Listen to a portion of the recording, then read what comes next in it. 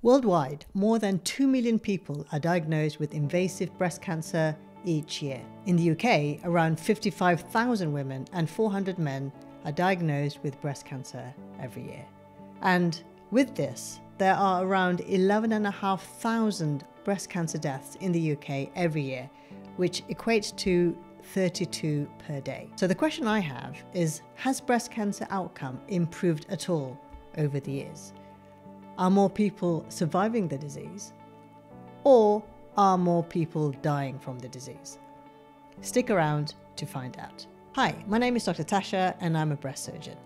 So, are more people living or dying following a breast cancer diagnosis? A recent study conducted by researchers at the Oxford Population Health has found that women who are diagnosed with early stage breast cancer today are less likely to die from the disease within 5 years of diagnosis compared to 20 years ago.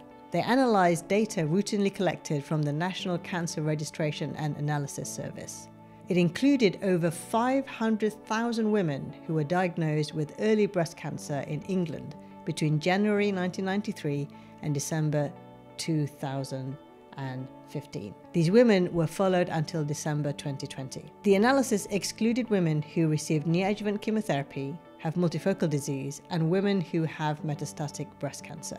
They defined early invasive breast cancer as disease detected only in the breast, or in the case of women with node-positive disease, the breast and axillary lymph nodes with no evidence of metastatic disease. That means disease elsewhere in the body. The data analysed included pathological staging, so that's tumour size and number of positive axillary nodes, the grade of the cancer, as well as the estrogen receptor status. For women diagnosed during 2010 and 2015, human epidermal growth factor receptor 2 or HER2 status was also included. The surgery the women had was either breast conservation surgery or mastectomy. So here are some of the key findings.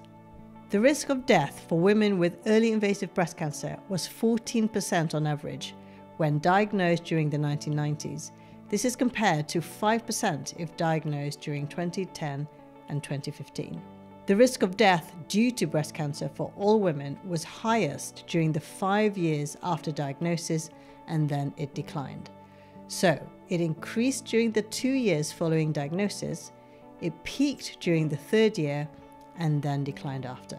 To assess whether decrease in breast cancer mortality was due to increases in breast screening, they did a separate analysis. And the researchers found that for patients with a diagnosis of either screen-detected or non-screen detected cancers, the annual breast cancer mortality rates showed similar patterns, but with lower values in women with screen detected compared to non-screen detected.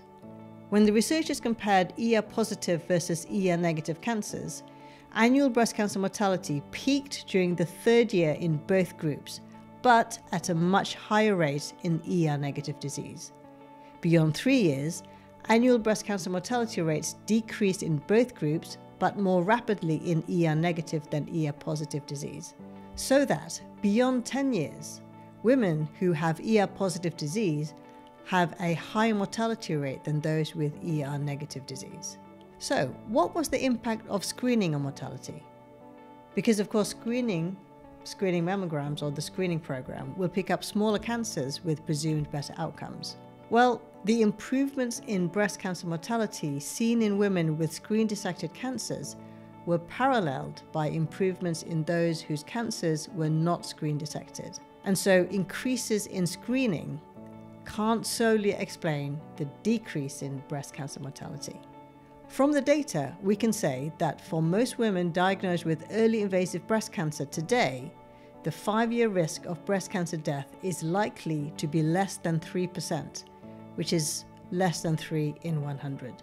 So what are the reasons behind this improved mortality? Well, it's difficult to determine the exact reason or reasons behind this, although it is likely to be multifactorial.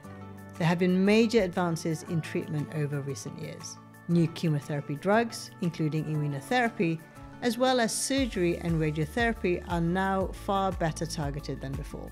The use of the drug trastuzumab in HER2-positive disease has had a positive impact, resulting in reduced mortality in those with HER2-positive disease compared to those with HER2 negative disease.